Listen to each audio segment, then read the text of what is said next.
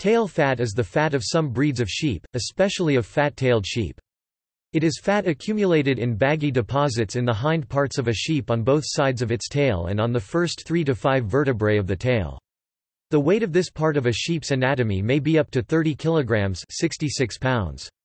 These hind parts are used to accumulate fat for subsequent use during dry seasons, similar to a camel's humps. It is known under the name kurjik in Russian and in Central Asian languages. From the Proto-Turkic *kudruk tail, tail fat is known in Arabic as light, liya, laya, or laya, zaaka in Algeria, karuk yagi tail fat in Turkish, and donba or damba in Persian, alaya aliyah in Hebrew, words which may be found in ancient texts as well as in local food culture and in sheep breeds' names.